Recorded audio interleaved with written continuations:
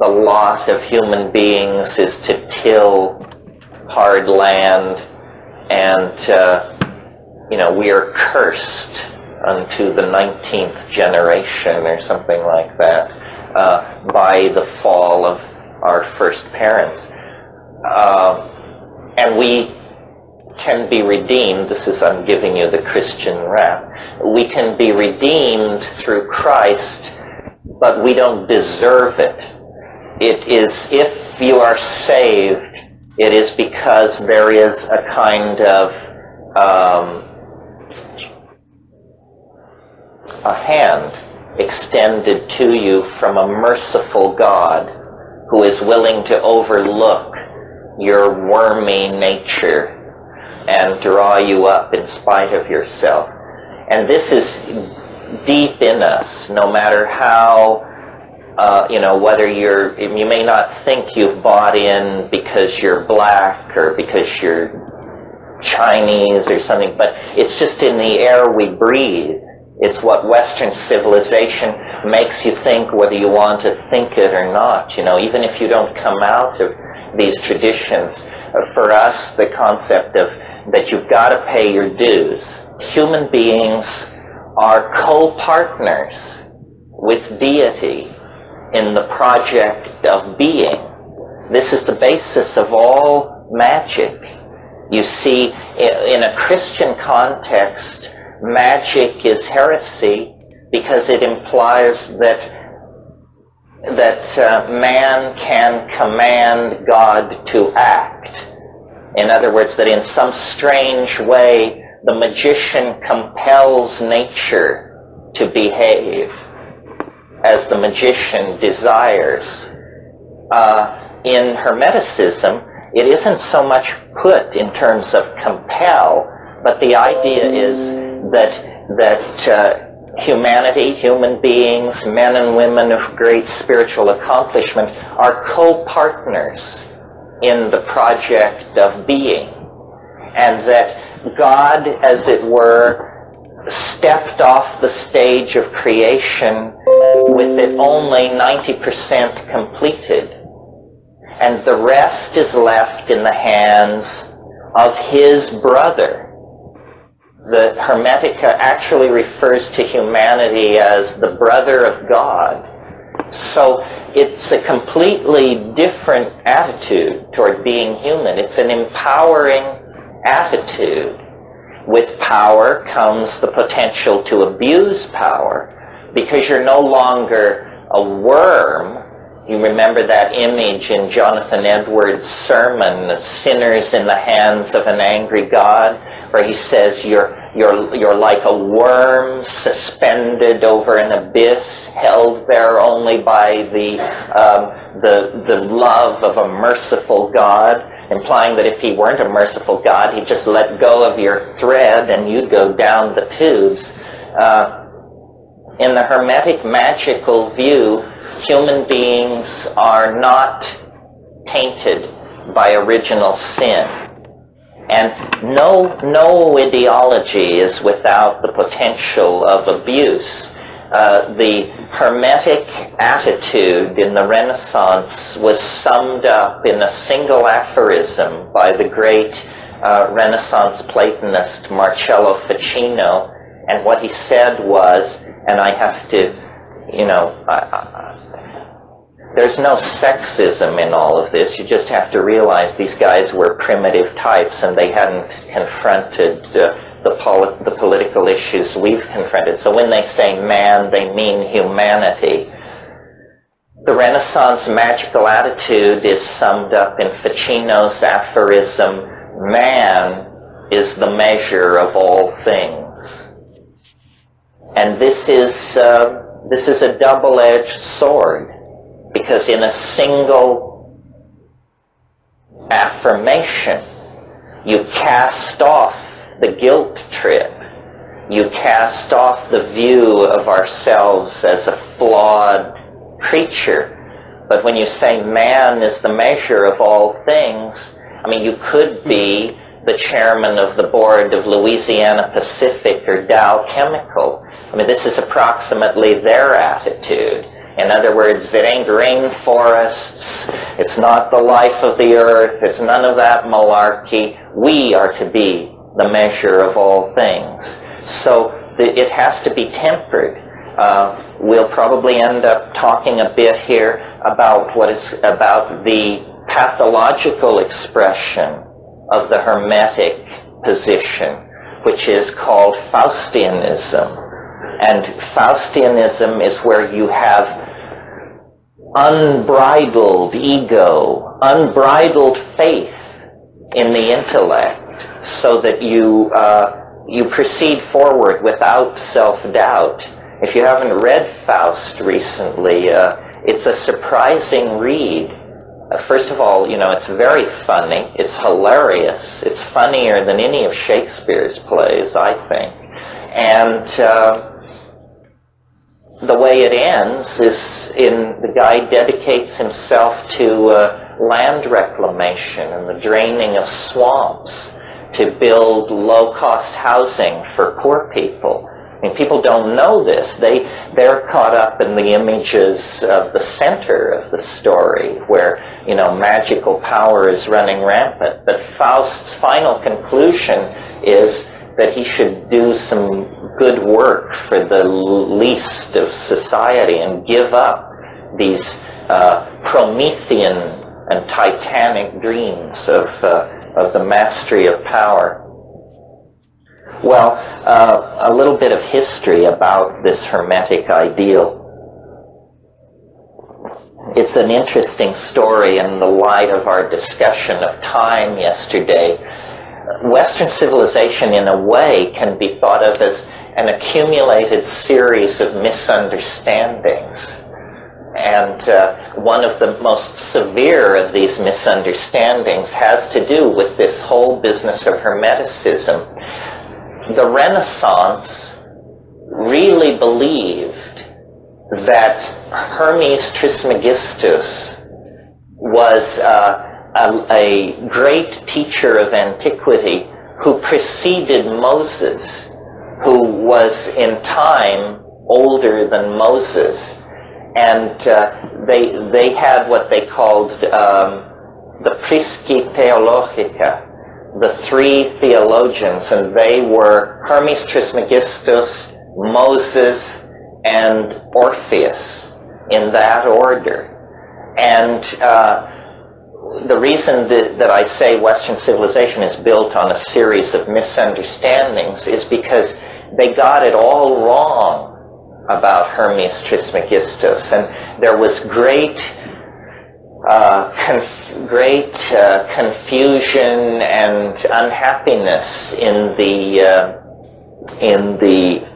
16th century when Marie Casaubon, who was an early philologist, attacked the dating of the Hermetic corpus and argued correctly that this could not possibly have been written in a period preceding Moses, that in fact this was post-Christian, written no earlier than the 1st century AD. This is the equivalent of us finding out that, George Washington was alive in Greenwich Village in the 1930s or something. I mean, it was a completely mind-bending realignment of how people thought the history of the world had unfolded, because they had up to that time thought that when you studied Hermes Trismegistus, you were reading the oldest philosopher in human history. Actually, it's very late. And in a way, this is what destroyed the magical alternative. The advent of modern philology showed that these so-called ancient texts were not ancient at all. They were late Roman. They were Hellenistic. And so strongly was imprinted in the Western mind what's called, and we've talked about it here this weekend, what's called the nostalgia for paradise. In other words, the belief that the older it is, the better it is. And Guillaume Battista Vico in La Ciencia Nuova laid the basis for this kind of thinking. It's called classicism in the Renaissance context. So once they found out that the Hermetic corpus had been written in late Roman times, it was like it was finished.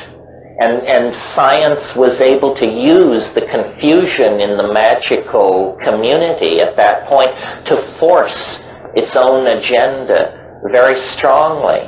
And there have been numerous episodes of misplaced dating like this that have contributed to the confusion around the history of magic.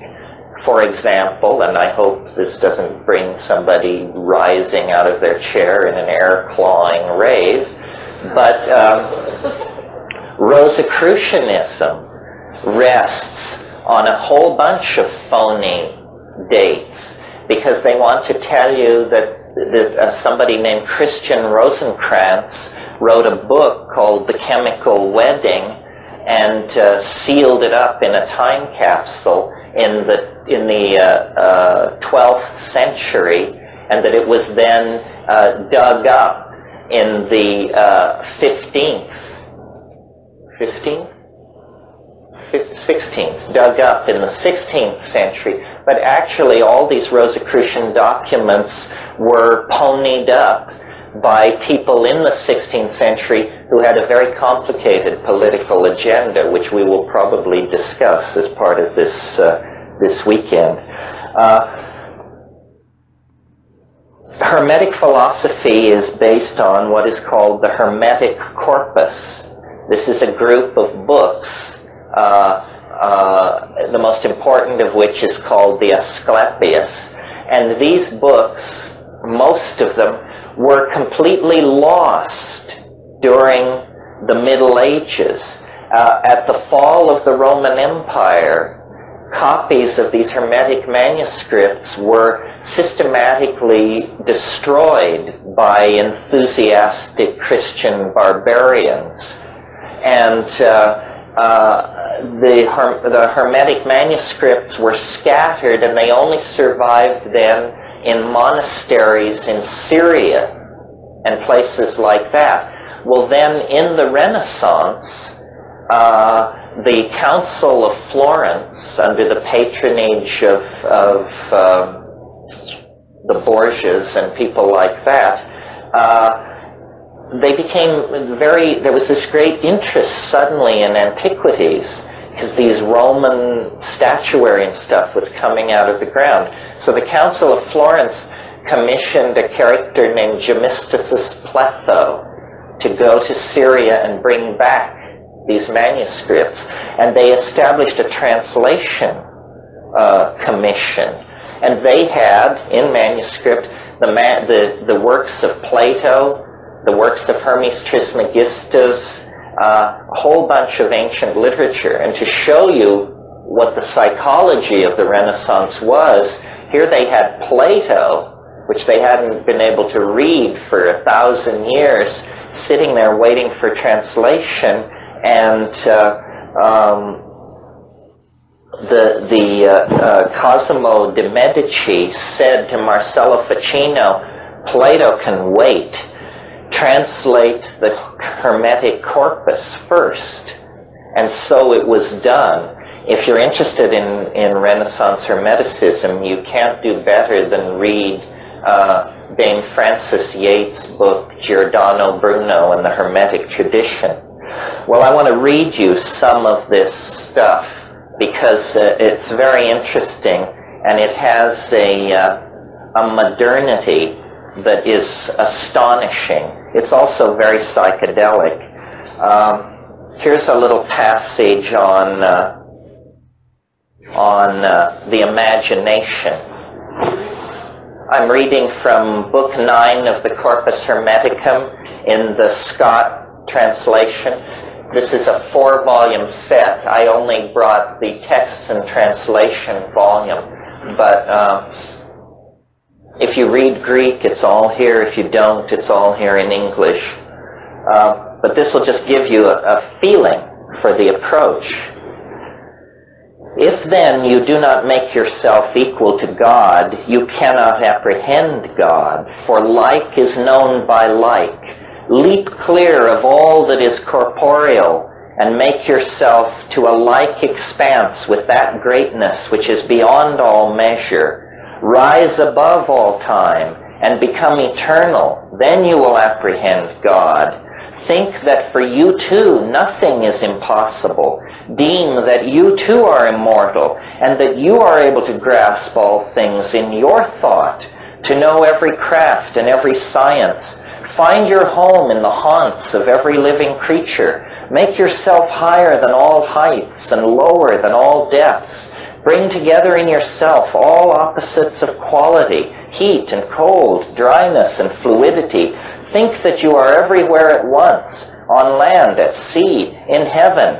Think that you are not yet begotten, that you are in the womb, that you are young, that you are old, that you have died, that you are in the world beyond the grave. Grasp in your thought all this at once, all times and places, all substances and qualities and magnitudes together. Then you can apprehend God. But if you shut up your soul in your body and abase yourself and say, I know nothing, I can do nothing, I am afraid of earth and sea, I cannot mount to heaven, I know not what I was, nor what I shall be, then what have you to do with God? Your thought can grasp the good if you cleave to the body and are evil. Interesting. Very different from the humble yourself, hard labor, spun wool and watery beer approach of medieval Christianity. Here's an amazing passage. People like to think people thought the world was flat until the Renaissance. This is an incredible psychedelic image of outer space that is 2nd century A.D. Would that it were possible for you to grow wings and soar into the air. Poised between earth and heaven, you might see the solid earth, the fluid sea and the streaming rivers, the wandering air, the penetrating fire, the courses of the stars, and the swiftness of the movement with which heaven encompasses all. What happiness were that, my son, to see all these borne along with one impulse, and to behold him who is unmoved, moving in all that moves, and him who is hidden, made manifest through his works. And it goes on and on. It's very readable. It's very literary. It's highly poetic. It's a celebration of nature.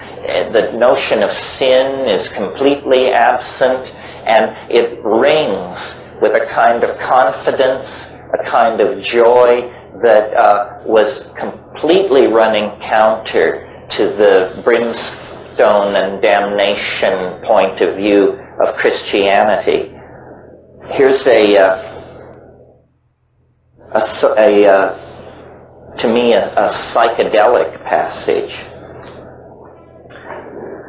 But he who presents all things to us through our senses, and thereby manifests himself through all things and in all things, and especially to those to whom he wills to manifest himself.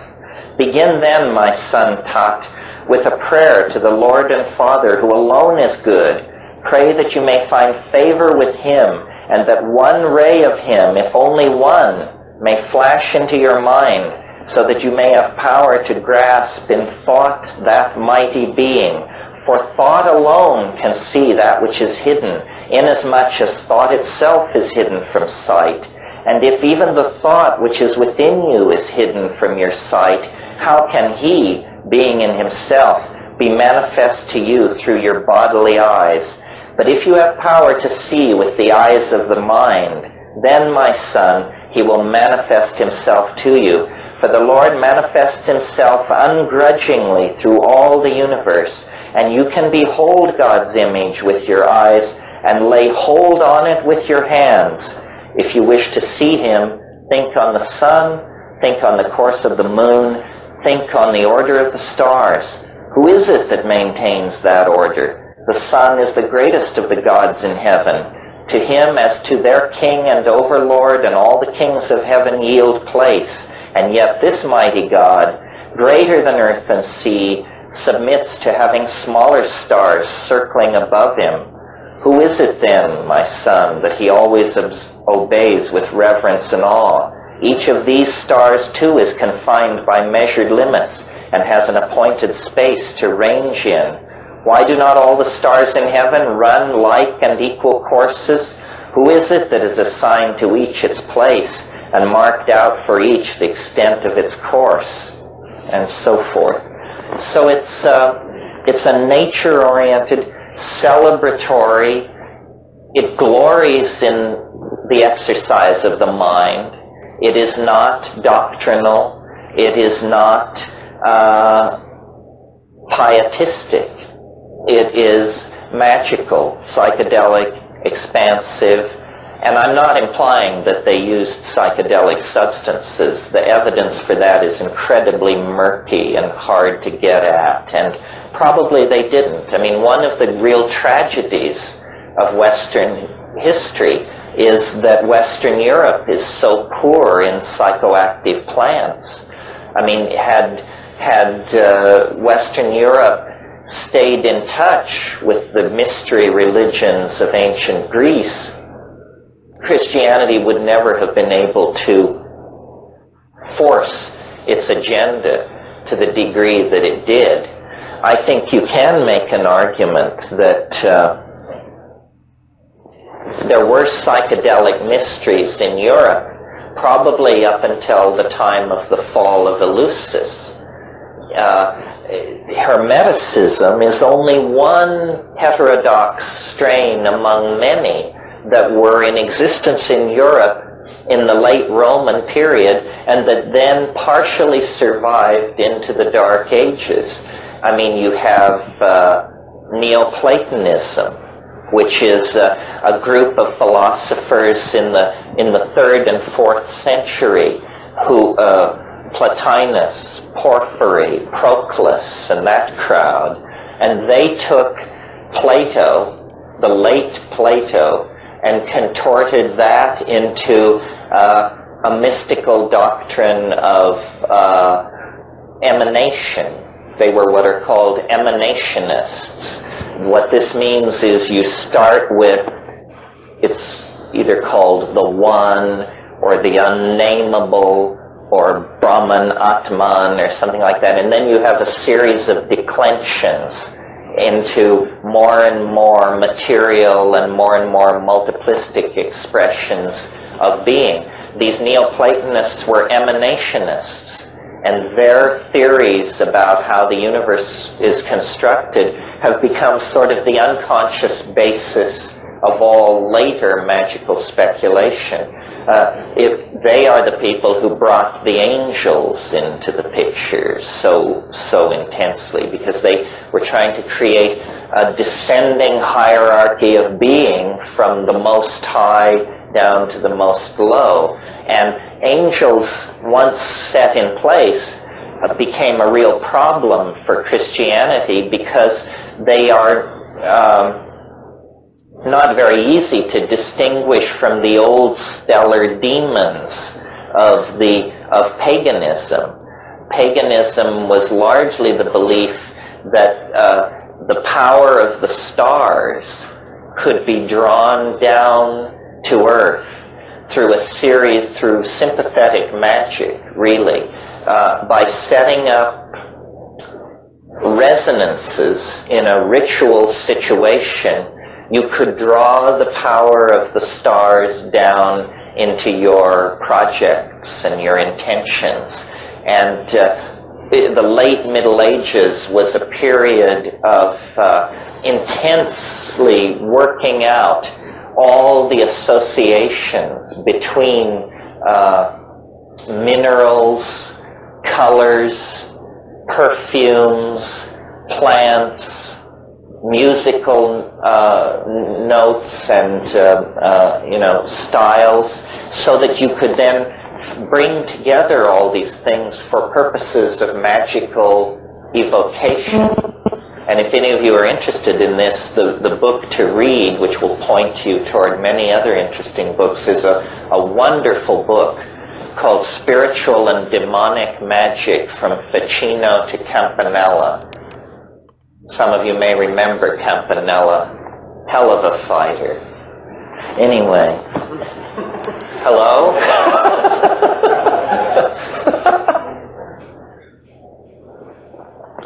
And in the Renaissance, over a period of about 3 generations, this became a real problem, because what starts out as angel magic ends up as out-and-out demonic conjuration. Something which I've noticed my 14-year-old son has an incredibly unhealthy interest in, which I did as well at his age. I hope it's not the family curse coming back.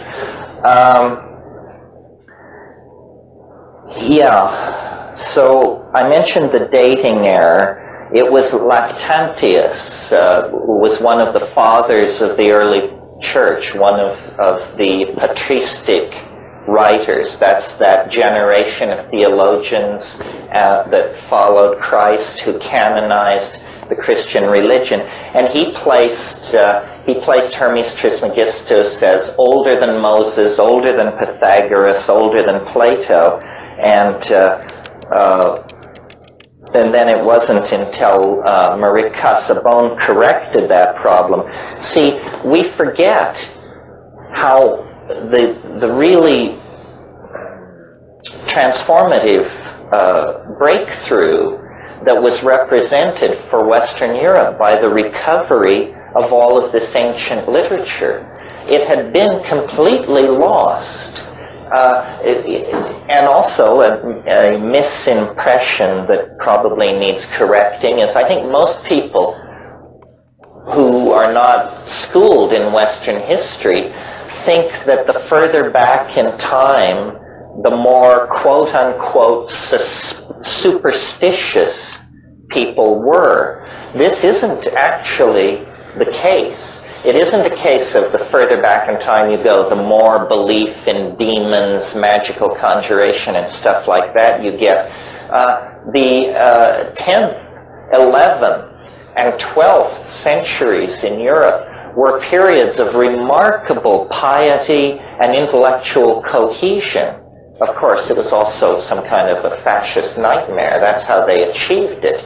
They had stamped out paganism.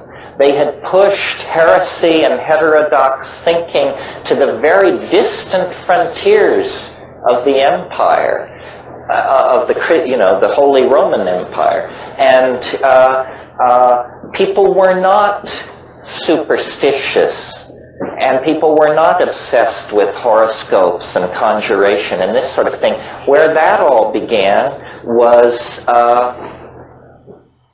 where it reached its culmination is in the 16th century. The 16th century, the 1500s, it was the most magical, obsessed century in the last 10. And alchemy and conjuration and talismanic magic and sympathetic magic, all of these things flourished really not as a throwback, but as a kind of prelude to modern science. Modern science is an incredibly demonic enterprise. And we will see, as we discuss this stuff, that in a curious and rarely discussed way, the program, the agenda of magical dissidents in Europe have been entirely achieved by the forces of what we call modernity. It's simply that it has been done in an entirely secular metaphor. I mean, if you take even the trivial belief about alchemists, that they were concerned with changing lead into gold. Of course, that isn't what it was about, but there were plenty of con artists running around on the periphery of these deeper scenes who were claiming they could change lead into gold. Well, in the 20th century, We routinely change lead to gold. You do it with neutron bombardment in particle accelerators. And of course, it costs far more to do it than the worth of the gold that you get out. But that really wasn't the point, was it? It was to prove that it could be done. The dreams of creating the homunculus are dreams that dovetail directly into the aspirations of modern biology, genetics, so forth and so on. The great chain of being of Aristotle is animated, given a dimension of motion, and lo and behold, it becomes the Darwin-Wallace theory of evolution. Merciliade talks about this, about how all the alchemical dreams of the 15th and 16th century have been brought to fruition in the 20th century, but again, in the absence of magical rhetoric, but certainly in a spirit of magical and Faustian recklessness, for sure. I mean, this is scientists, you know, they claim such a devotion to truth that decency must never stand in the way, because they serve a higher God than human values. They serve the golem of the truth in some weird way that makes the truth okay, even if it kills you. I studied philosophy from Paul Feyerabend, and he used to say at the beginning of his Epistemology 101 course, I will teach you to recognize the truth, and I will teach you to ask the question, what's so great about it? You know, I mean, so now you've got the truth, so what's so great about it? It was 1460 when these manuscripts were brought to Florence. Those of you with photographic memories can see the time wave signature as it turns over and heads through the floor. Cosimo de' Medici immediately ordered Ficino to abandon his work on Plato, and the Pymander, which was one of these books, which had been, it was the only one which existed in Europe, even in partial form during the Dark Ages. Cosimo died in 1464, but the translation project went forward, and just so you understand, the tree, the developmental process in Western magic all goes back to this Florentine translation project. And from there, people who were well-placed got a hold of this stuff. The most important person probably being a person, certainly an unsung hero in the development of Western thought, Trithemius, Bishop of Sponheim. And Trithemius wrote a book. It was really a manuscript. It was never printed as a book in his lifetime, but later, called the Stenographica. And in it, he put forth many of these magical doctrines and also encryption methods for code making and breaking, so that this stuff could be circulated under the eyes of the clergy without causing a problem. And then the development of Western magic splits into two strains. The Bruno strain, Giordano Bruno. I understand he's running for President of the United States this year. Giordano Bruno and his school, he was a Franciscan monk who ended up being burned at the stake. His sin for which he was burned at the stake was he was sitting on a rooftop of one of these Italian city-states one evening, presumably smoking some pretty decent boo that they brought in from North Africa, and he was looking at the stars, and it occurred to him, these things are suns. These little points of light are like the sun. Jesus Christ! And in a single moment, the universe became infinite. And he said, if these are suns, and he just, his mind was boggled, literally. I mean, can you imagine inside the medieval worldview where they have these concentric shells of angels and demons and all this? Suddenly this guy gets it in a single moment, and he sees that the universe is infinite, and he begins to say so. And this is against Aristotle.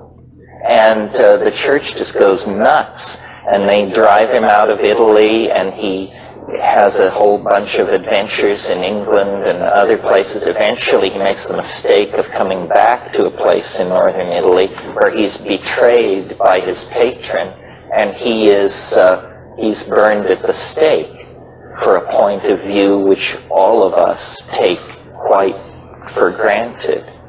The other strain of magic coming down from Trithemius is the D strain, and it is a bit more accessible to people like ourselves because John Dee was an Englishman and he wrote in English, and so you don't have to conquer 16th century Italian or late Latin in order to read him, although he wrote a lot in Latin as well. Dee is a very interesting character, worth spending some time on, because Dee is the last person to be able to unify into one worldview science and mathematics and magic and astrology all together. So he is the greatest magician of his age and the greatest scientist of his age. He designed the navigation instruments that Sir Francis Drake used to go around the Cape Horn and sail up the coast of California.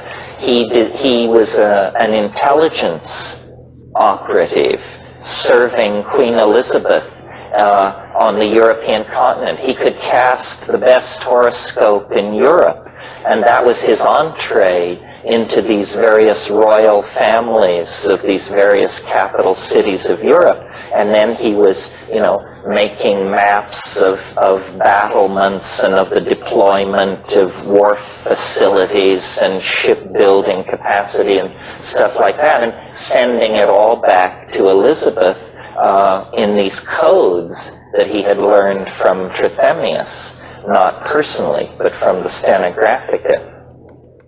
And Dee, a very strange incident happened, which was on a cold day in April at his house in Mortlake, which is on the outskirts of London. Now it's completely surrounded by modern London. I should say he had the largest library in England. He had 6,000 books. Sir Philip Sidney and the Queen would occasionally call upon him to shoot the bull, and he was a very learned man. So one day in April of 1582, he's working at his desk at his room in Mortlake, and he goes outside. There's some disturbance in the garden, and he goes outside, and his story, and we have only his story, is that an angel descended in a ball of light and gave him an object which is to this day on exhibit in the British Museum. If you ever have a chance, it's worth hunting it down. It's in the Renaissance Hall, and it's a piece of black polished obsidian, roughly about this big and about that thick and very highly polished. He called it the Shew Stone, S-H-E-W. And what the deal was you could look into the Shew Stone if you had the right talent, and it was a magical theater. There were gods and demons and female spirits and all kinds of things swirling around this thing. Well, for the next many years, the Shew Stone was the major guiding force on Dee's life. and a guy came to him named Edward Kelly. And Edward Kelly, legend has it that he had no ears, which in England at that time meant that you had committed some infraction in the province and they had removed your ears. It was the mark of a con artist. So you couldn't fool anybody else. They took your ears off. So then if you met somebody with no ears and a big scheme, you knew to keep your wallet in your pocket. So this guy Kelly had an immense facility with this showstone. I mean, he could just sit down with it, and it is one of the most puzzling and undiscussed episodes in the evolution of Western thought.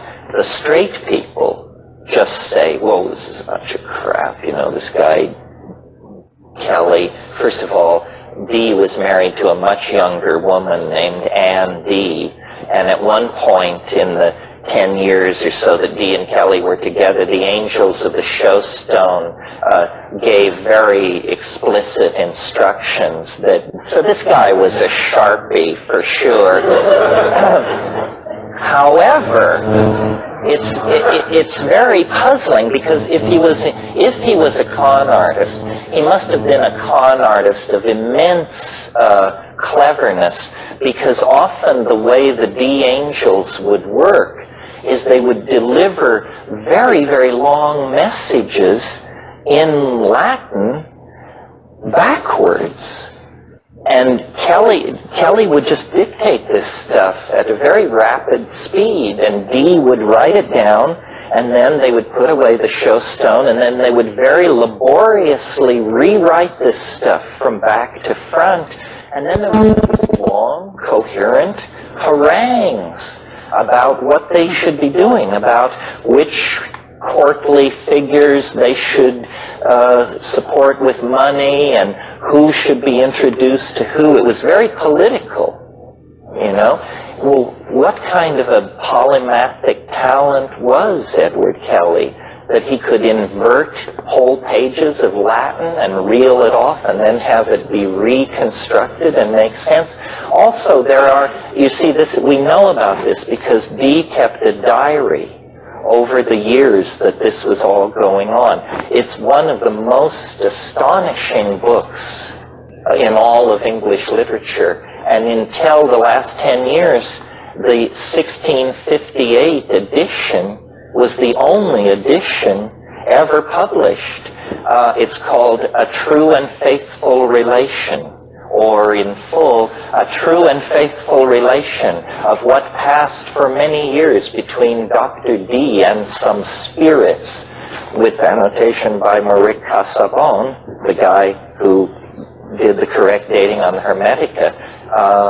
And it's very interesting reading. It's, as I say, one of the most puzzling incidents in the whole history of science. What Dee was doing was eventually he came to rest at the court of Rudolph II, Rudolph I of Bohemia, who ruled from Prague.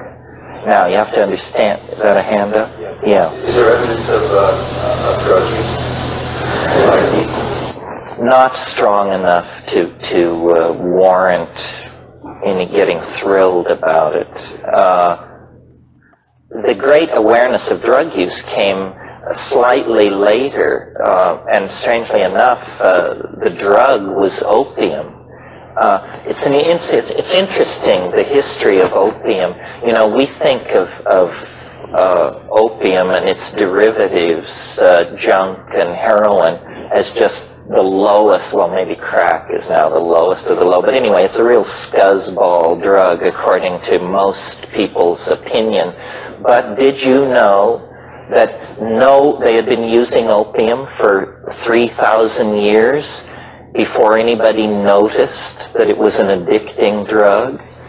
It was not ever noted that opium was addicting until 1611, when John Playfair, a very famous English physician, wrote a book in which he commented on opium and said, once one has begun the habit of opium, it must be maintained unto death.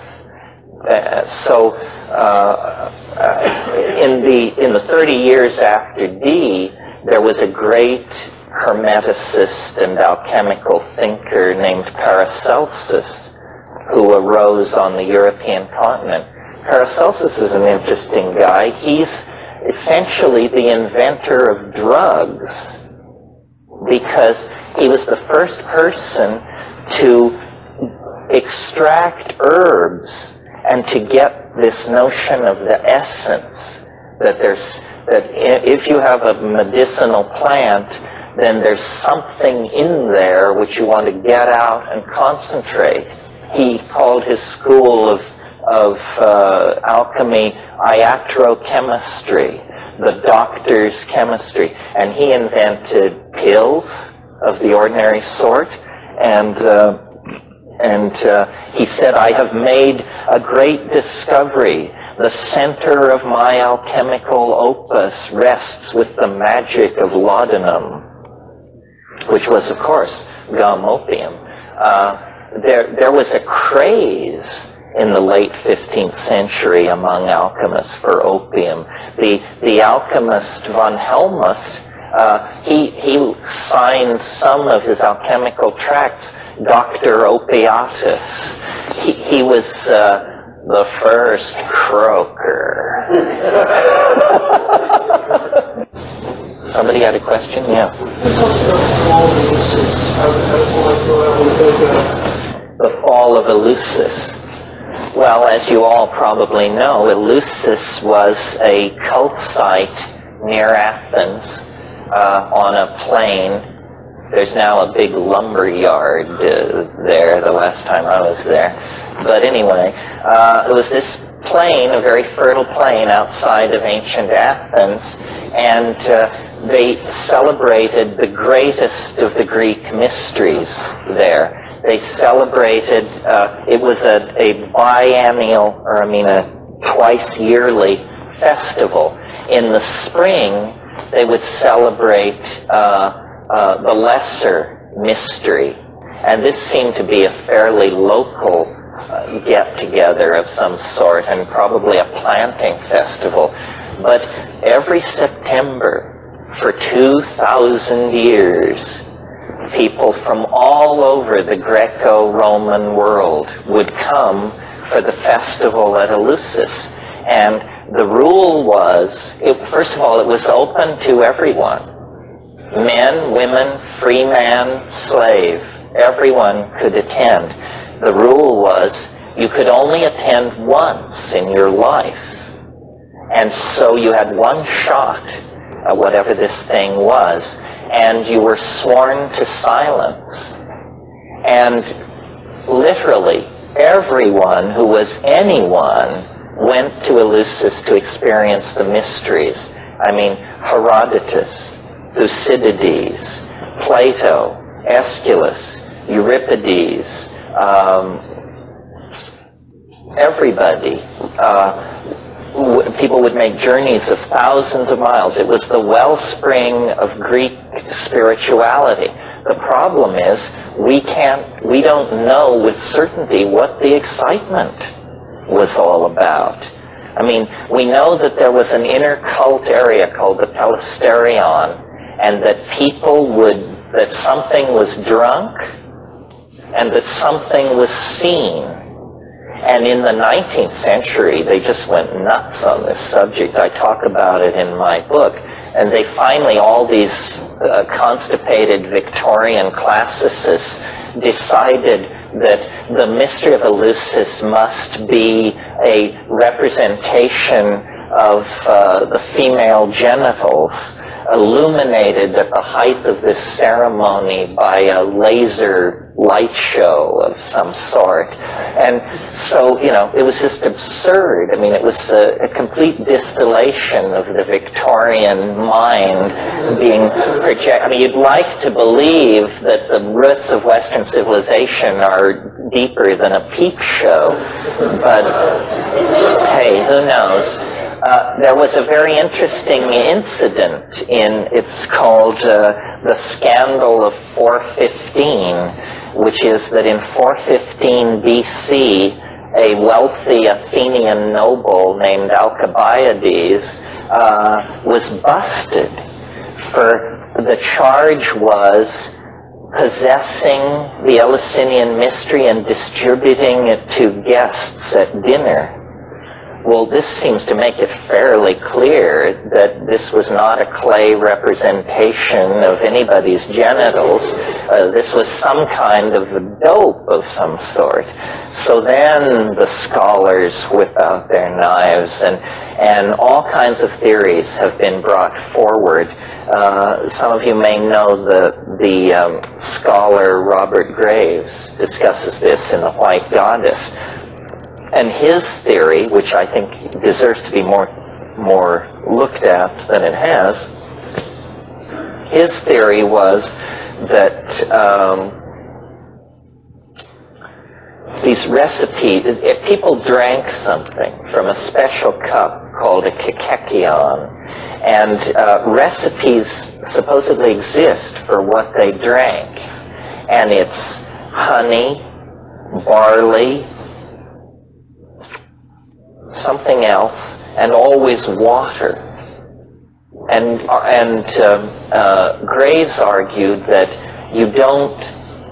that water is not something that you list as an ingredient of something you drink. Obviously, it has water in it. So he said the inclusion of water in this list is in order that there can be an ogum. Do you know what an ogum is? And you will when I tell you, because you've all seen them. An ogum is when you make a list of things in such a way that the first letters spell out a word. You grok that? So the idea was that in Demotic Greek, the words for barley, honey, water, and this fourth ingredient that I can't remember, those four words can be arranged to spell out the word miko, which means mushroom. So Robert Graves was convinced that a psilocybin mushroom lay behind the Eleusinian mysteries. This is a pretty good, this is not entirely unreasonable. Now, a few years ago, there was a book written by the great mushroom enthusiast and discoverer Gordon Wasson, and the chemist who discovered LSD, Albert Hoffman, and the classicist Ruck. The three of them, and Jonathan Ott, I think, was also in there, wrote a book called Persephone's Quest. Not Persephone's Quest, that's a different book. The Road to Eleusis. Good. Watch me. The Road to Eleusis, and they put forth there a new theory, which was that on the plain of Eleusis they grew barley, and these people thought that there may have been a special strain of claviceps. Do you all know what claviceps is? Do you all know what ergot is? Ergot is a smut. A smut is a disgusting disease, a fungal disease of grain. Have you ever been in a cornfield and seen an ear of corn that looks like it's covered with some black, slimy, horrible stuff that's flowing out of it and all over it? It's absolutely disgusting. Although God, in California, I don't know if this is hit here yet, but in California for the past year, the hippest thing that you can be served at pretentious art openings and stuff like that is corn smut, which they spread on crackers, and it's just horrible. And it's really expensive. I mean, it's more expensive than caviar, and it's just become a craze. And I wouldn't get near it. I mean, it's not only disgusting to look at, but the chemistry of it is so weird. God alone, I mean, hives would be the least of your problems. Anyway, so corn smut, and there are rye smuts, and there are wheat smuts, but interestingly, the rye smut, which is ergot, is an organism called Claviceps paspali, produces LSD-like alkaloids. And the problem is that LSD, ergot-related alkaloids, are also tend to cause convulsions, or they can cause convulsions. If any of you suffer from migraine headaches, now there are a lot of different drugs for migraine, but up until just 4 or 5 years ago, the drug of choice for migraine was called ET, ergotamine tartrate. Ergotamine tartrate, if you've got a kilo of it, you can settle down and make several million hits of LSD. Ergotamine tartrate is this very rigidly controlled underground substance that is produced legally only in certain sanctioned fields in northern Pakistan, and it's produced for the world market of migraine sufferers. And you get these little tiny blue pills. I have migraines. I used to take ergot, but I've gotten it under control. But anyway, it's the drug of choice for migraine because it constricts the blood arteries going into the head. Anyway, Wasson and Hoffman argued that what they were doing at Eleusis is that they were brewing an ergot beer. They were deliberately gathering barley that was infected with claviceps, and they were brewing an intoxicating beer. And people were having a hallucinogenic experience. Well, now this is a great area for the able-bodied among us to do research, because it should be possible to collect claviceps, and maybe even to go to Eleusis and collect claviceps there and culture it out and see if you could make an ergot beer that would actually get you hallucinogenically stoned. I'm not sure what's going on. Ergot is a dangerous substance. I remember an anecdote once. Many years ago, I knew these people who occasionally dealt illegal substances, and one day they were moving some ET to somebody, and they asked this guy there if he would take this ounce of ET and deliver it to this certain address. And when they gave it to him, they said, "Now, this is ET, you know, so just leave it alone."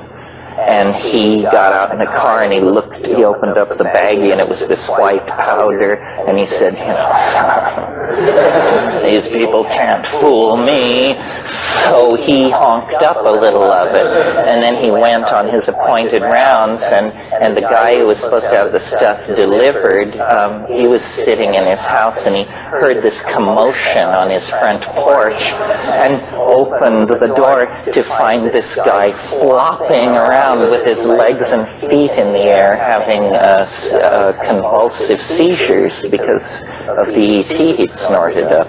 It's just one more story about the dangers of white powder drugs, folks. Anyway, it's important for the argument because I don't see how they could have been serving several thousand people ergotized beer every September for 2,000 years and not had the Eleusinian mysteries, yet a certain reputation for risk. You know, that people would have convulsions and conceivably even die of heart attacks. I mean, how could they get that many people loaded year in and year out and not get a bad rap on it? And then I talked to Albert Hoffman about this, and he didn't seem to feel that it was such a problem. He said that what you could do is float hot oil on the surface of this beer, and you could draw off the convulsive alkaloids, would have an affinity for the hot oil, and then you could just skim this oil off and discard it, and you would leave the hallucinogenic material in the beer.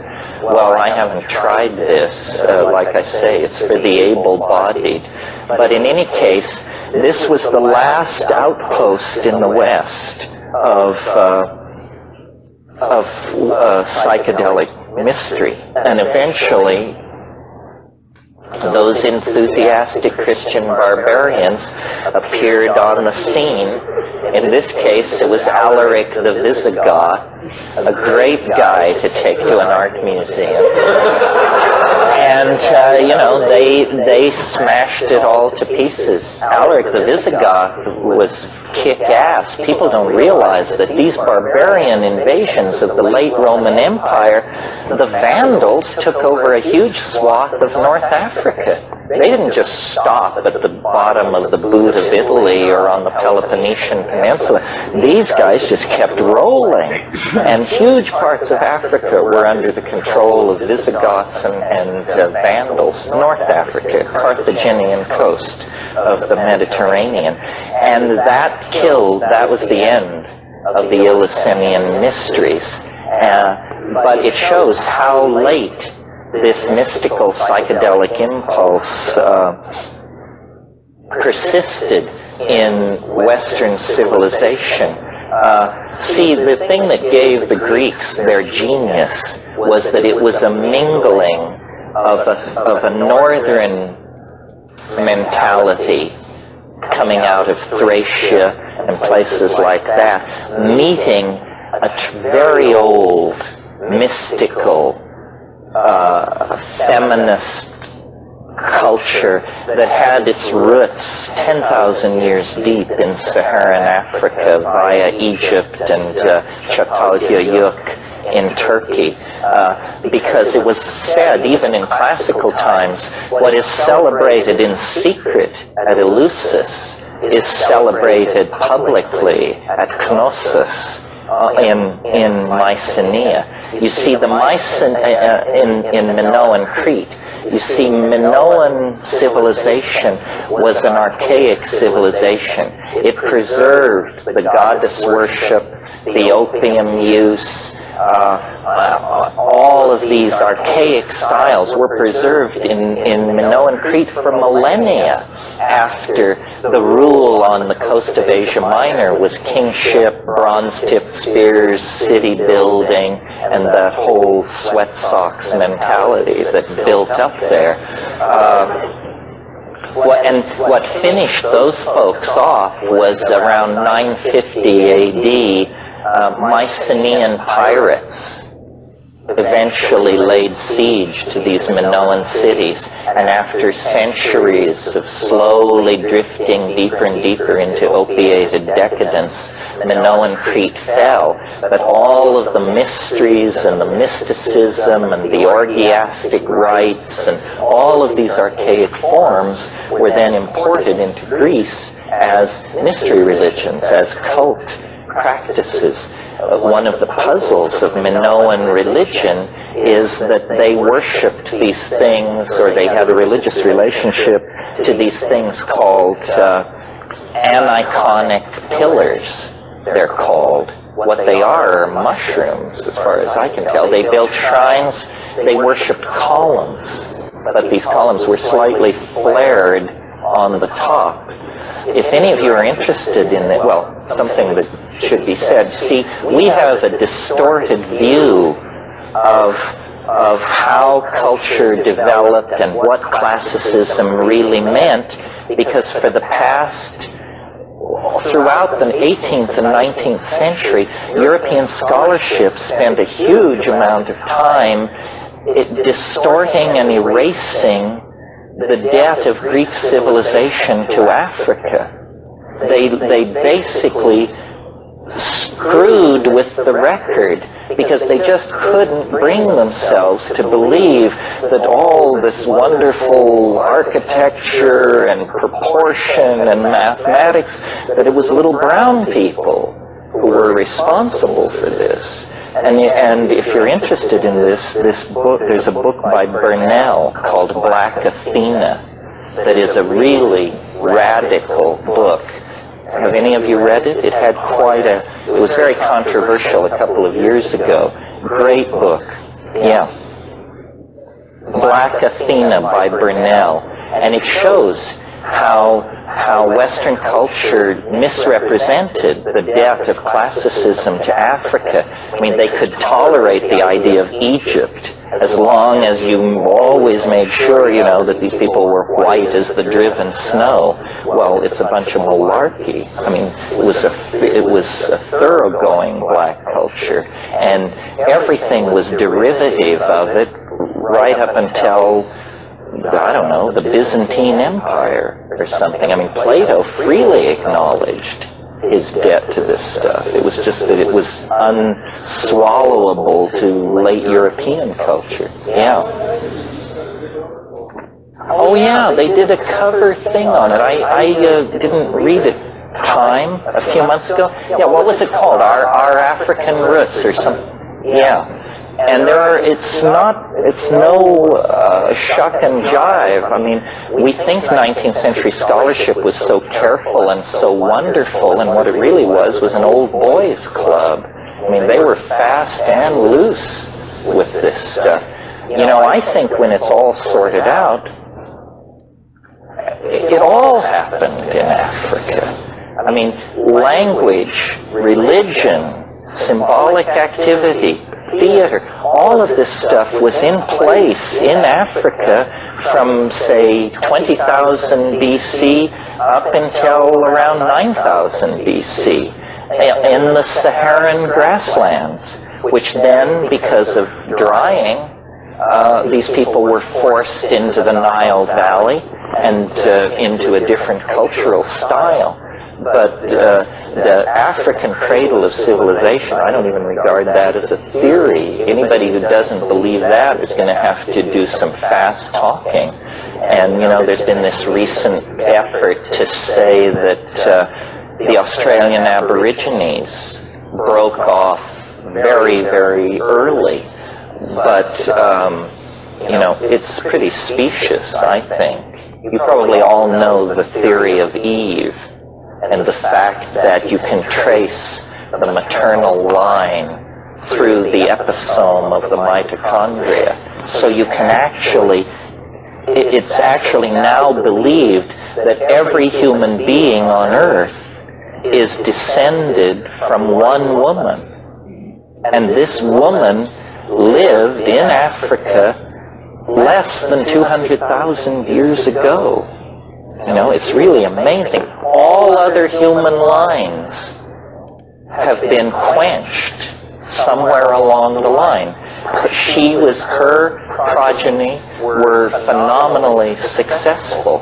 And this is, I would say now, the strongest theory about this now is the Eve theory. When it was first propounded, it was thought to be screwball, but that's because the physical anthropologists didn't really understand how the molecular geneticists achieved this conclusion. Once it was explained to everybody, it's pretty clear, you know, that we are all descended from one single female human being. Not that there weren't other human beings that she was embedded in as a society, but none of those lines of descent reach to the present. Yeah.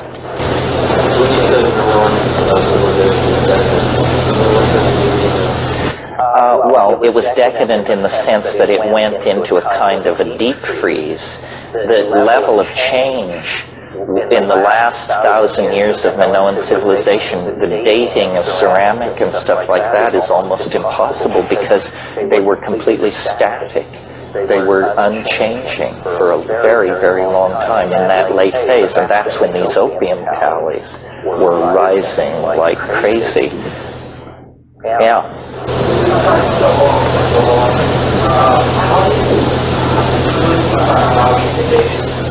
The Hermetica. They were beginning to invent, in fact, the Casaubons are considered to be the inventors of modern philology. Oh, is it? Interesting.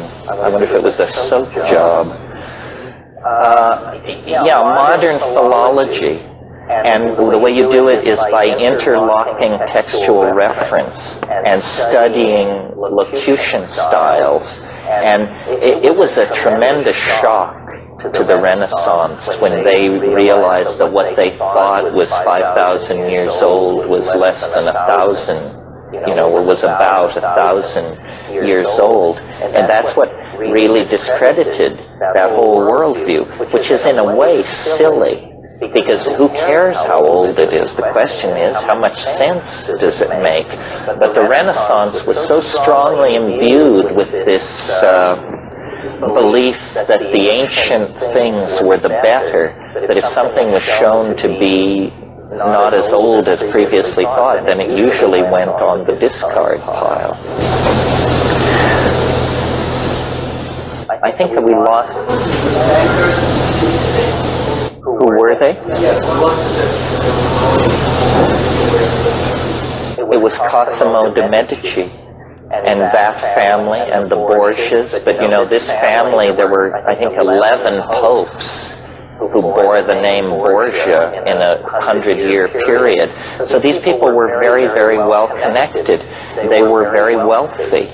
They had a disposable income, which was something new in the world, and they invented a whole bunch of things which God knows this city lives or dies by. I mean, like connoisseurship, patronage of the arts, and secular research projects. I mean, they were funding Da Vinci's work on catapults and flying machines at the same time that they were keeping all these painters paid and in mistresses and so forth. They were organizing archaeological digs. People couldn't believe this stuff. I mean, we have assimilated all this, but they had forgotten the classical world. And they lived, they lived in places like Rome and Naples and Venice, but they had never dug.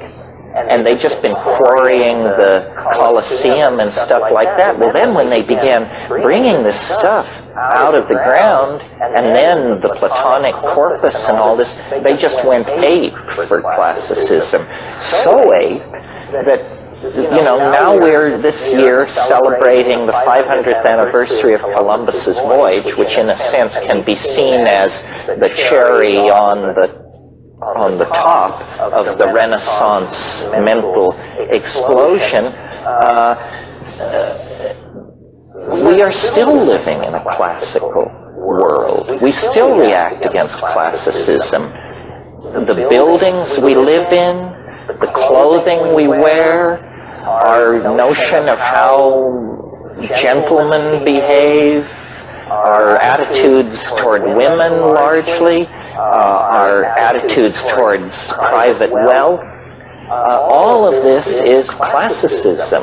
And it had been dead 1,200 years before these Italians latched onto it and dusted it off and set it up. And, there had the modernism, in its broadest context, whatever that means, is the first movement to come along to be able to in any way challenge classicism. The subsets of the art movements and literary movements that preceded modernism were simply aspects of classicism. Romanticism, mannerism, the Baroque, all of these are like facets of the classical object.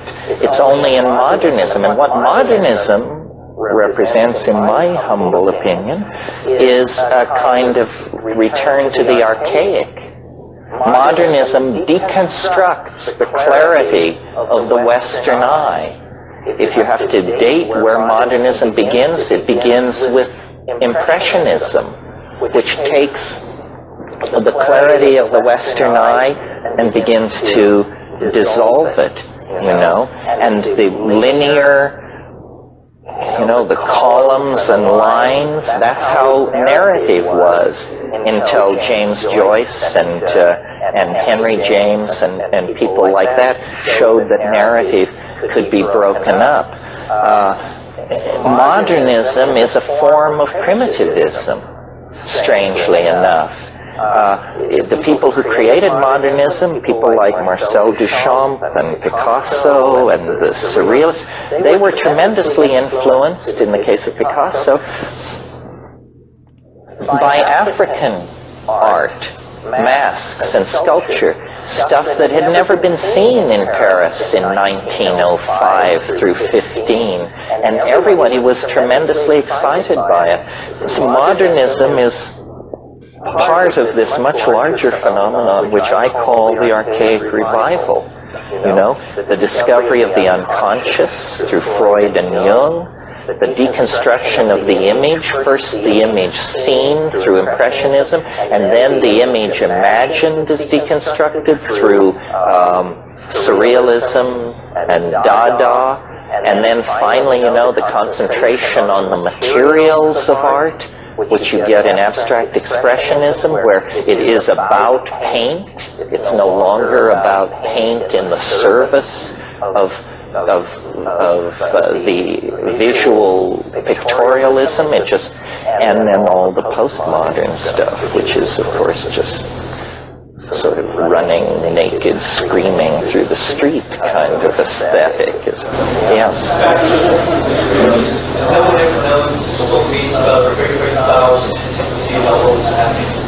Well, this thing, only this one instance I mentioned, the scandal of 415 and this guy Alcibiades, he was fined.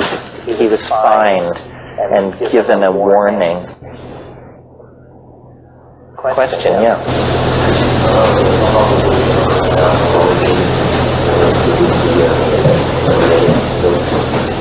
Yeah, the origin. Good question. See, what happened? I mean, it's very interesting. Some of you who are interested in Heidegger may know a wonderful essay by Hans Jonas called The Gnostic Temperament. And what he's saying in there is that the attitude, the psychology of the late Roman Empire, let's say Rome from AD 150 to 400 or so, was strikingly what we would call modern. That a profound kind of exhaustion entered into the Roman psychology in that late phase. They became, you know, a good definition of decadence is it's sophistication without feeling, you know, and it's Camille Pallia's definition, by the way. And the Roman Empire made the emperor a god. Well, imagine the cynicism that would pervade our society if you were under state order to light candles to George Bush. I mean, you know, we're free to think of the man as a jackass, and it's not heresy. I mean, it may be bad taste, but it isn't heresy. And the Roman Empire expanded so rapidly and took in so many different kinds of people. I mean, there were, you know, the Jews at the end of the Mediterranean. The Parthian Empire had been partially incorporated into the Roman Empire. Egyptian mystery religions and African folk religion, barbarian, Celtic ideals were being imported in, and it became, and the state religion, the religion of the emperor as God, was fairly tolerant. You had to burn a candle to Caesar, but you could also burn a candle to Astarte and Thoth and Hermes and all these other people. What got the Christians in trouble was they wouldn't give Caesar his due. Even though it says to do this, you know, they kept claiming that they had some kind of political agenda. They kept expecting the return of a political figure. The Romans hated that because they saw it as a political force. Well, in that situation then, after, you see, you have to talk about early Christianity to get this stuff in context. People don't understand how shaped our knowledge of the origins of Christianity are, with good reason, because a religion wants you to believe that it's all very cut and dried. There are real mysteries surrounding the birth of Christianity. Let me just run through it a little bit. We all know, or most of us know, if you're not completely secular, the Christmas story. And it begins, and Caesar Augustus decreed that a census should be taken of all the world, and each was going to his village to register. You all know this story? And so this explains why a pregnant Galilean woman, 9 months pregnant, is 110 miles away from her home village in Jerusalem. We're told that they are obeying the dictates of Caesar Augustus to participate in this census of the empire. And we're told that Pontius Pilate was procurator of Judea at this time. There was no census ordered by Caesar Augustus. No record exists of this anywhere. And if this had happened, it would have been an enormous bureaucratic task involving hundreds of clerks and the coordination of data from all parts of the empire. It would have been a shtick of some sort. And there's nothing, only this reference in the story of Christ. Well, weird. Okay, so then you move on. The assumption is that Christ was born in 6 BC under the conjunctio maximus of Jupiter and Saturn. That places, if you believe the Gospels, that he was killed at age 33. That means the crucifixion must have been in 27. Well, there is no reference to Christ outside the Gospels until AD 71. What was happening between 27 and 71? It's damn near 50 years. And the whole thing falls silent.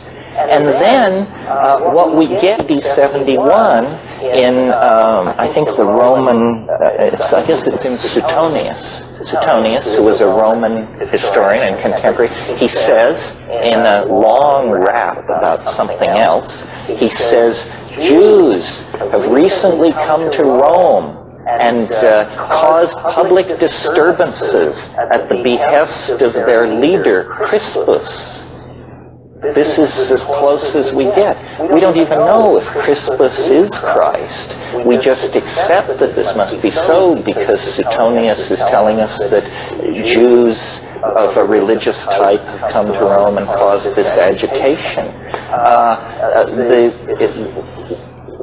Some people have even wanted to that Christianity was invented in the late 60s. And that there never was a person named Christ, that zealots who were preparing the uprising of 69 against the Roman Empire created a mythical figure of a generation earlier and used this mythical figure as a symbol of their rebellion.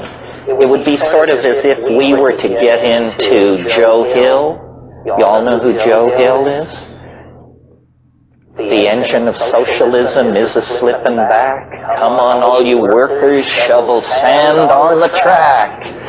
Joe Hill was a martyr to social reform in this country. I believe he was shot by a firing squad in Utah in 1913. Well, we could reach back to Joe Hill and make him the founder of our movement and say what a great guy he was and collect stories about his life, and we could use it to center ourselves and build a kind of social reform movement in the name of Joe Hill. Yeah. The sacred mushroom and the cross. he basically says something very much like this. I don't know about that. I just think it's very peculiar that we know so little about Christ when he had such a major role to play. I mean, take a guy like Mani.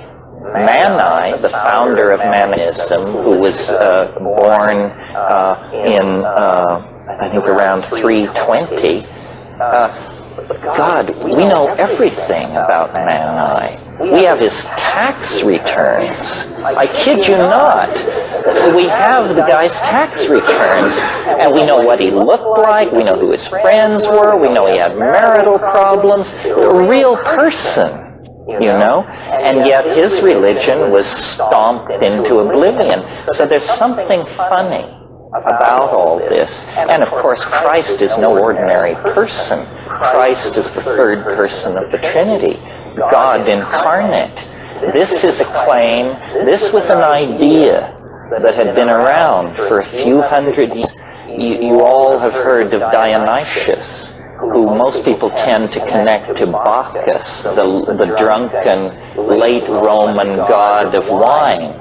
But the early Dionysius is a much, much weirder figure. The early Dionysius is an androgyne, always in the company of women, a god of ecstatic frenzy. And what the enemies of the Dionysian religion always claimed was, first of all, women were the major followers of Dionysius, and they would intoxicate themselves in some way, and then holding hands, dance through the countryside and rend their clothing and just carry on outrageously. And what the enemies of the Dionysian religion claimed was that they became so frenzied that these women, who were called Menaids, ate their own children.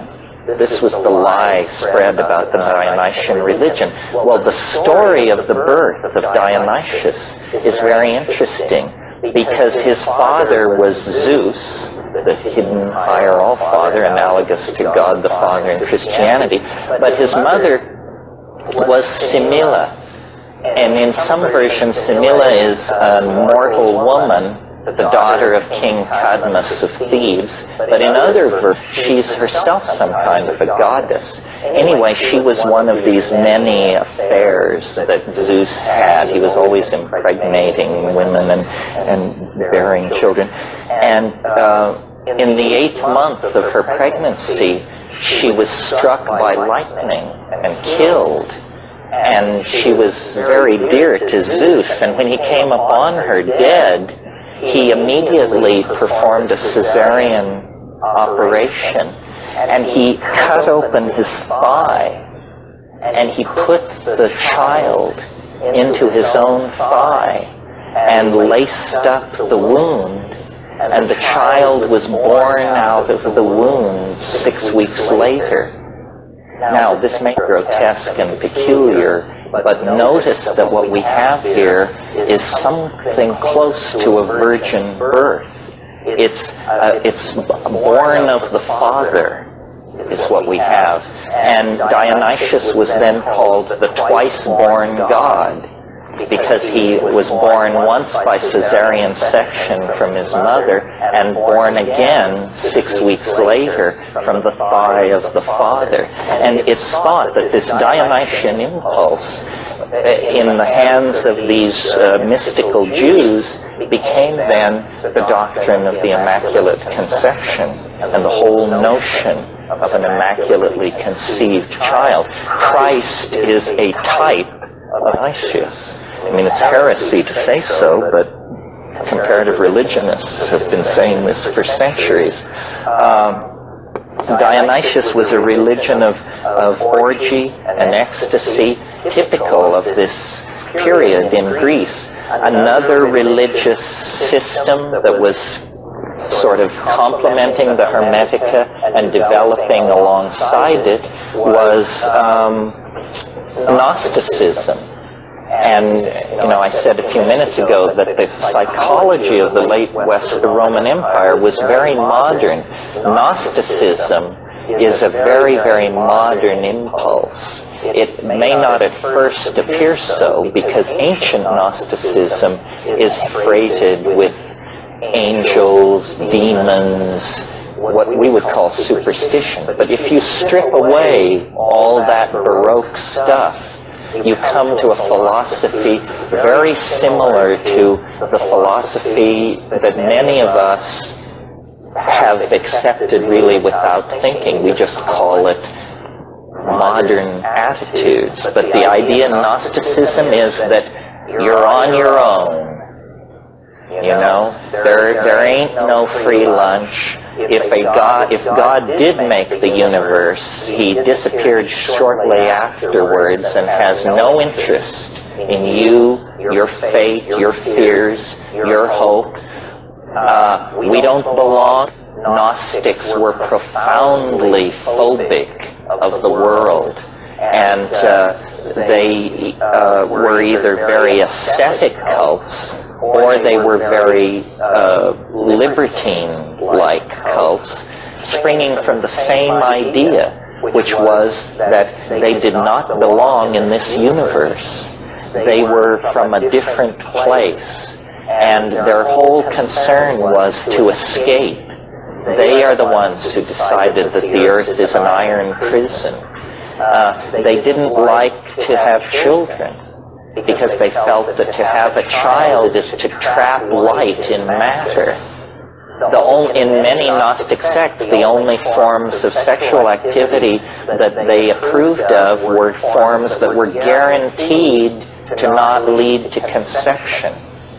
So oral sex, anal sex, whatever, but never sex which could lead to conception, because that would trap the light, and that was an abomination. Needless to say, these sects died out in a hurry because they were self-limiting.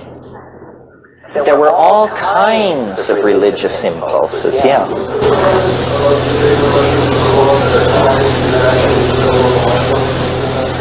Yes, he said that these zealots were using Amanita muscaria as a sacrament, and that Christ was a symbol of the mushroom, so that they could refer to the mushroom without directly referring to it, so that only the believers would know. John Allegro's case is interesting, but not entirely persuasive. There needs to be more work in this area. There is something going on in the ancient Middle East about mushrooms. It's hard to reconstruct, first of all, because the climate itself has changed so much that there are no mushrooms. But the evidence is pretty strong and getting stronger that there was mushroom use. I reproduced in my book a picture of a mushroom object, and I was hoping I had another one here, but I guess I left it back at the apartment.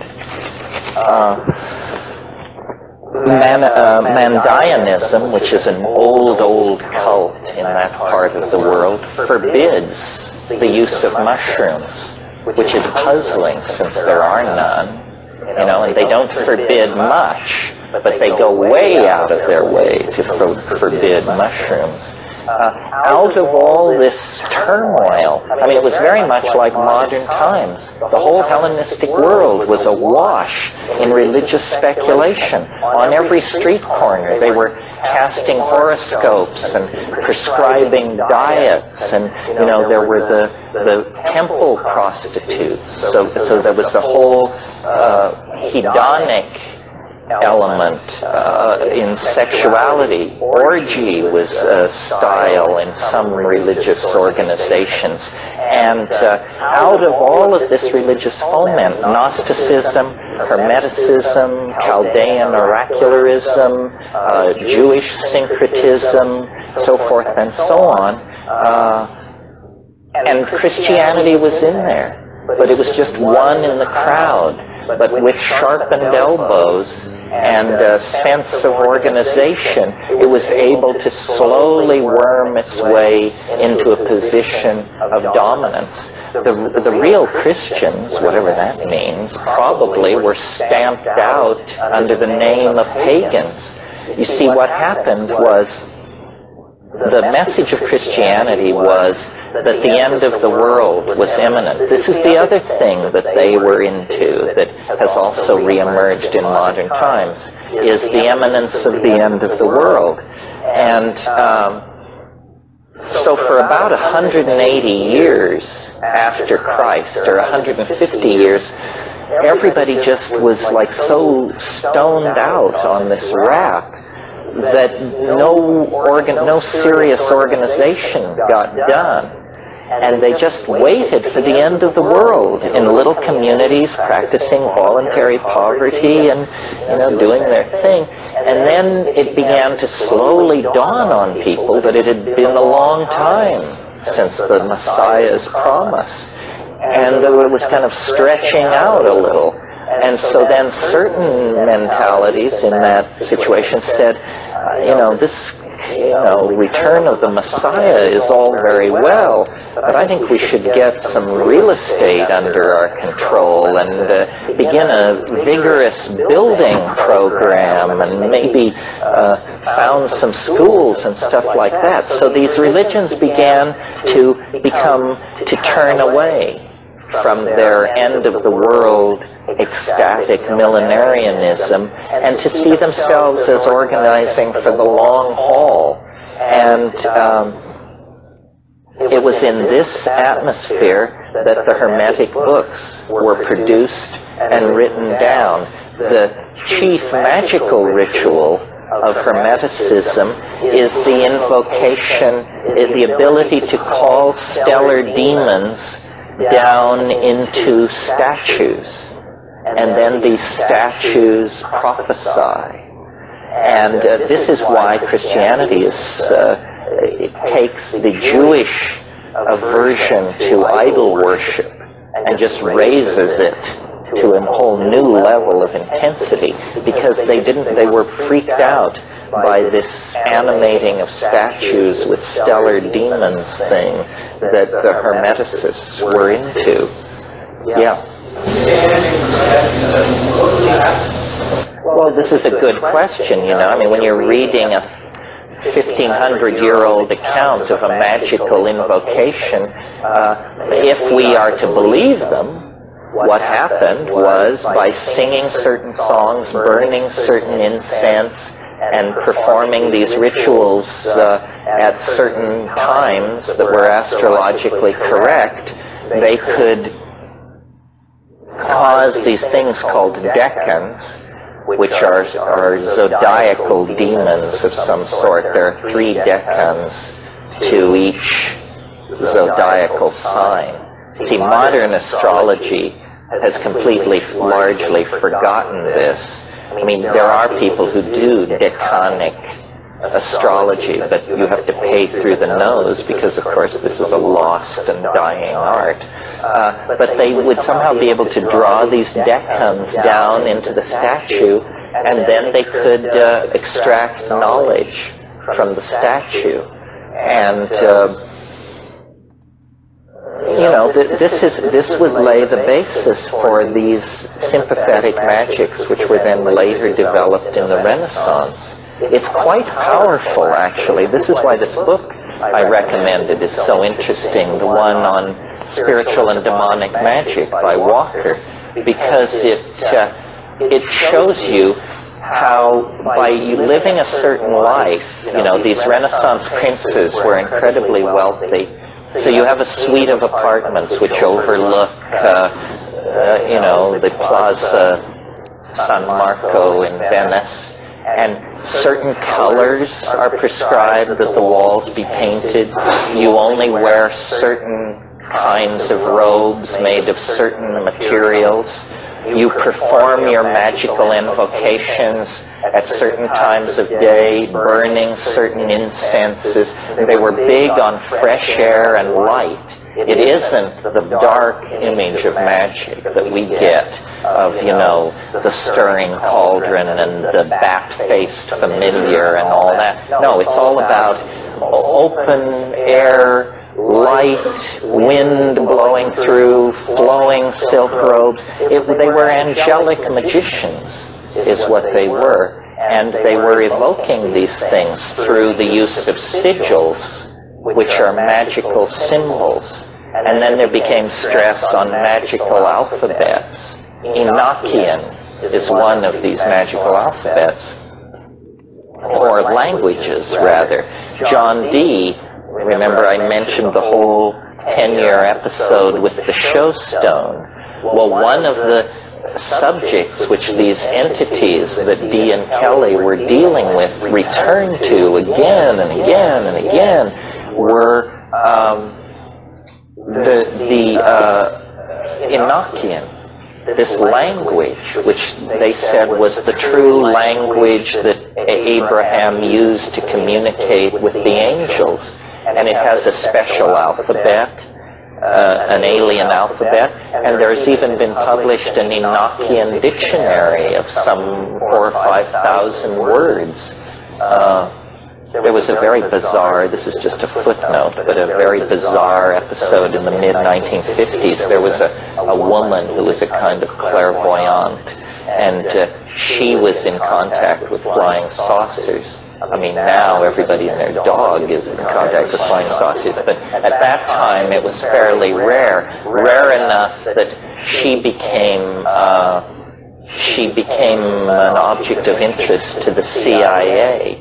And at one point, she was in the CIA building in Langley, Virginia, and they were interviewing her, and she said, "Well, there's a flying saucer right outside the window." And these guys rushed to the window and looked, and there was some kind of thing in the sky, and she said, it's giving me a message for you, for this colonel. And the message was Affa, A-F-F-A. So he wrote this down. Well, then I didn't read this. I looked it up. I had a hunch. Affa is the Enochian word for nothingness. Just more weirdness.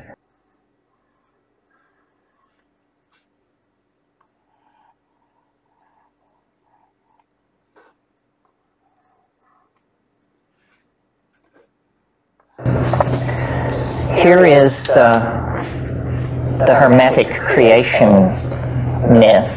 This is book 3, paragraphs 1 through a few. And you'll see the comparison, the similarities to the Christian creation myth, but with extraordinary differences. There was darkness in the deep, and water without form, and there was a subtle breath, intelligent, which permeated the things in chaos with divine power. Then, when all was yet undistinguished and unwrought, there was shed forth holy light, and the elements came into being.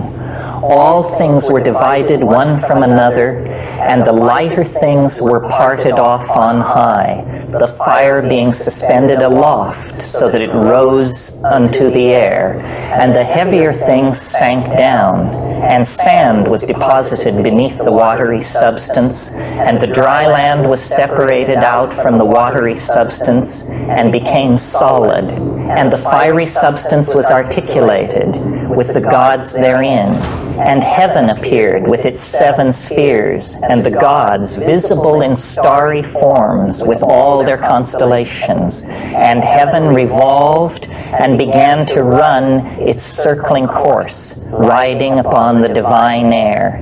And each god by his several power set forth that which he was bidden to put forth, And there came forth four-footed beasts, and creeping things, and fishes, and winged birds, and grass, and every flowering herb, all having seed in them according to their diverse natures. For they generated within themselves the seed by which their races should be renewed. And then it goes on to describe the birth of man. Now, this kind of thinking is what alchemy seized upon in its ambitions. In a way, one way of thinking about what alchemy came to attempt is the thinking went like this. Since man is God's brother, the purpose of man is to intercede in time. And it was believed that ores, precious metals, and things like this grew in the earth. It was a thoroughgoing theory of evolution that reached right down into the organic realm. So it was thought that gold deposits in the earth would actually replenish themselves over time. And it's passages like this that give permission for that kind of thinking.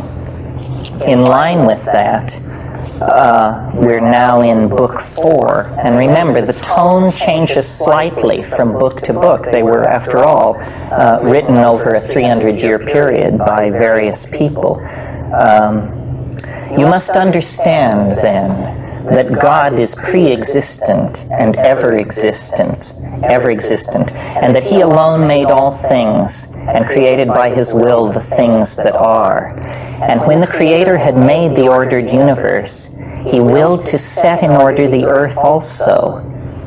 He willed to set in order the earth also, and so He sent down man, a mortal creature made in the image of an immortal being, to be an embellishment of the divine body. For it is man's function, here it comes, the purpose of man, according to Book 4, for it is man's function to contemplate the works of God, and for this purpose he was made, that he might view the universe with wondering awe and come to know its maker. Man has this advantage over all other living beings, that he possesses mind and speech. Now speech, my son, God imparted to all men, but mind He did not impart to all. Not that He grudged it to any, for the grudging temper does not start from heaven above, but comes from being here below, in the souls of those men who are devoid of mind.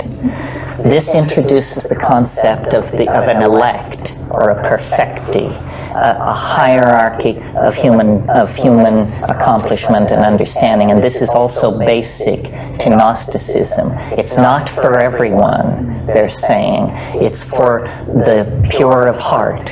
And then what pure of heart means depends on the school you're looking at. You know, for some, it was mathematical accomplishment. For others, it was contact with the Logos. For others, it was an ability to resist the temptations of the senses. But there was always this sense of the higher and lower possibility within the human experience. Everybody with me so far? This is at the opening of Book 12, and this is a book with a heavy Mandaean sensitivity, this sensitivity to life. Now this whole cosmos, and notice how this transcends even the Buddhist point of view, because in Buddhism plants have no soul. This is a tremendous failure in the Buddhist conception as far as I'm concerned. Okay, this is book 12. Now this whole cosmos, which is a great God and an image of Him who is greater and is united with Him and maintains its order in accordance with that will, is one mass of life. And there is not anything in the cosmos, nor has been through all time from the first foundation of the universe, neither in the whole nor among the several things contained in it, that is not alive. There is not and has never been and never will be in the cosmos anything that is dead. For it was the Father's will that the cosmos, as long as it exists, should be a living being, and therefore it must needs be a God also. How then, my son, could there be dead things in that which is a God, in that which is an image of the Father, in that which is one mass of life? Deafness is corruption, and corruption is destruction.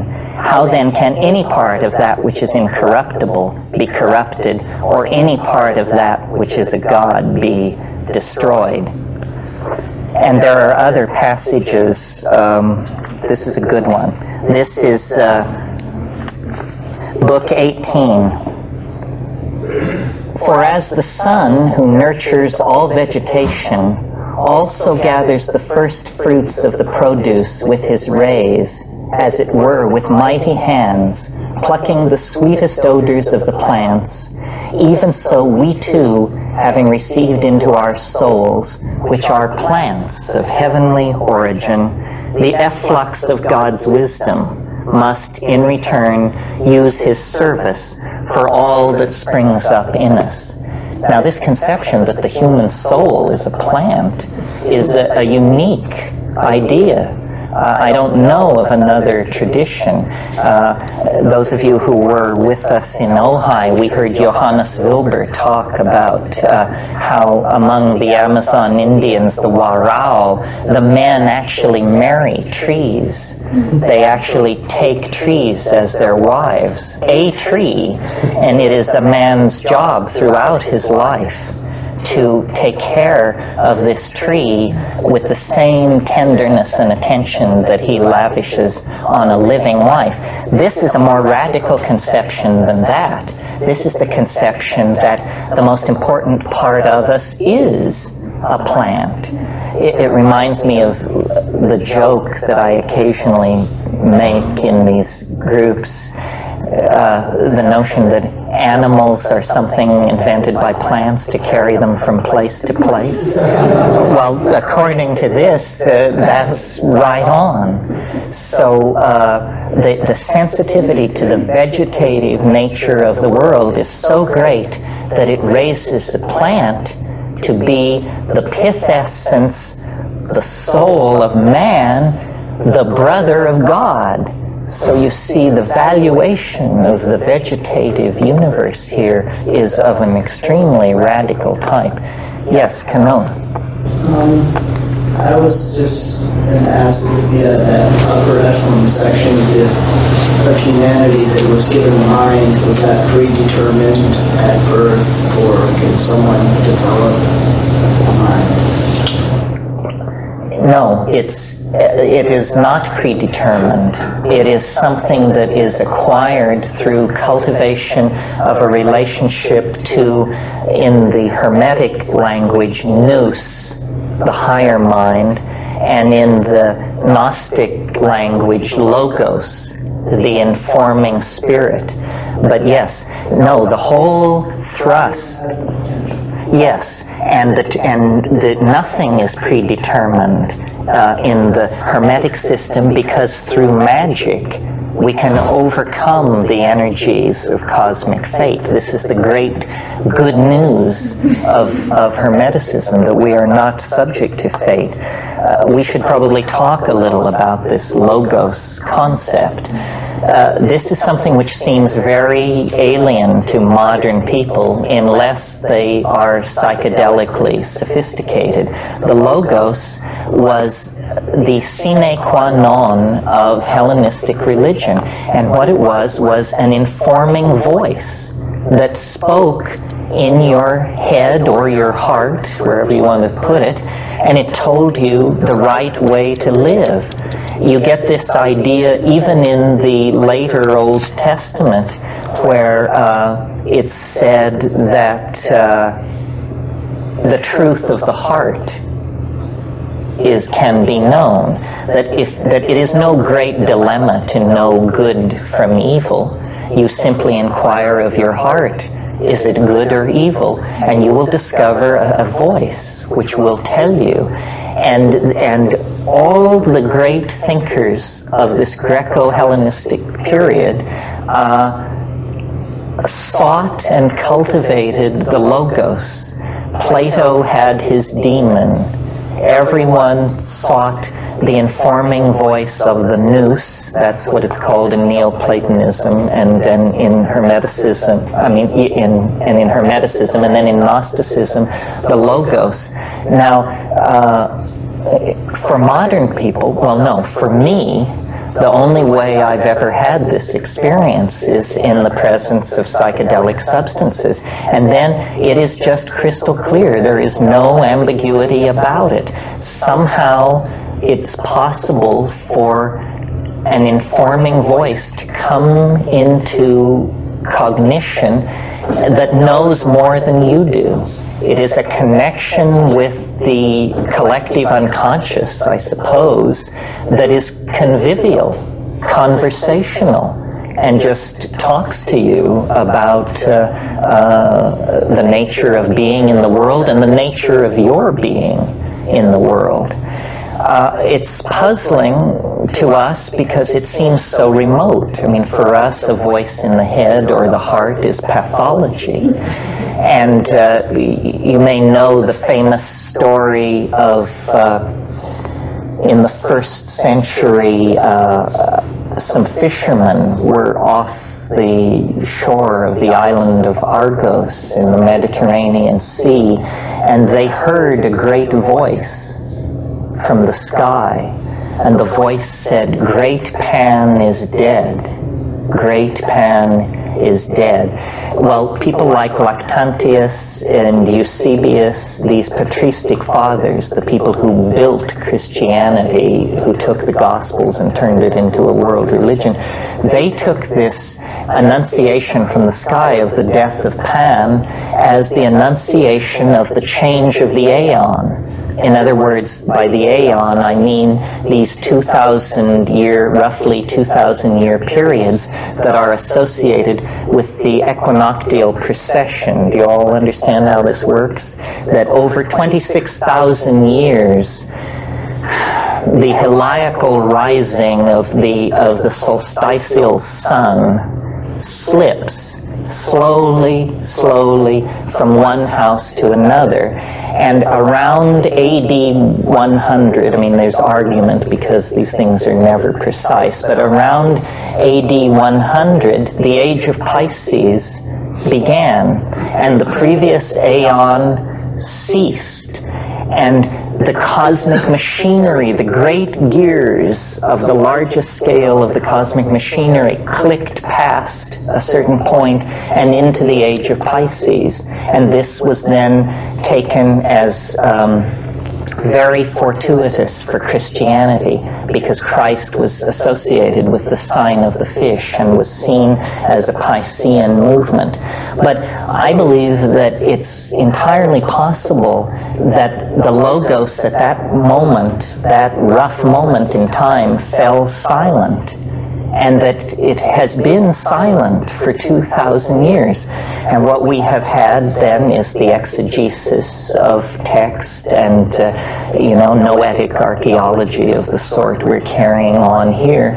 But that now, and a phenomenon as trivial and high-ponted as channeling can be seen as the reawakening of the Logos. The long night of Piscean silence is ending, and the spirit of nous is again moving in the world, speaking in the minds of the adepts and the hierophants who have the techniques and the will to connect with this stuff.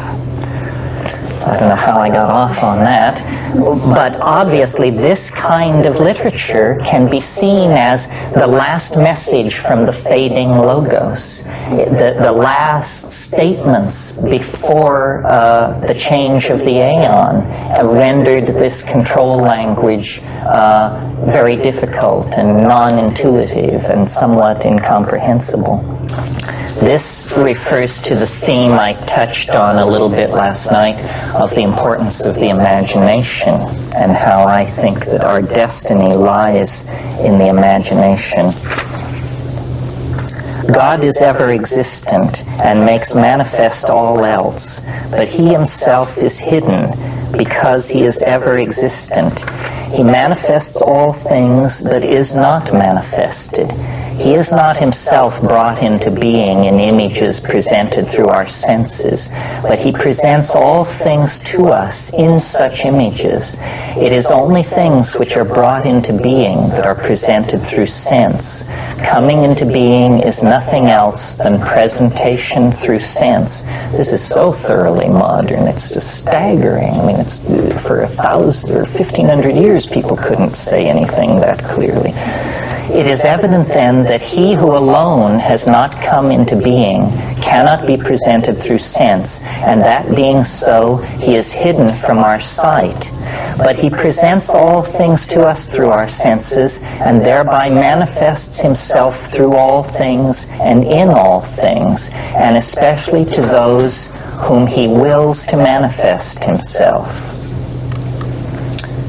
For though thought alone can see that which is hidden, inasmuch as thought itself is hidden from sight, and if even the thought which is within you is hidden from your sight, how can he, being in himself, be manifested to you through your bodily eyes? But if you have power to see with the eyes of the mind, then, my son, he will manifest himself to you. For the Lord manifests himself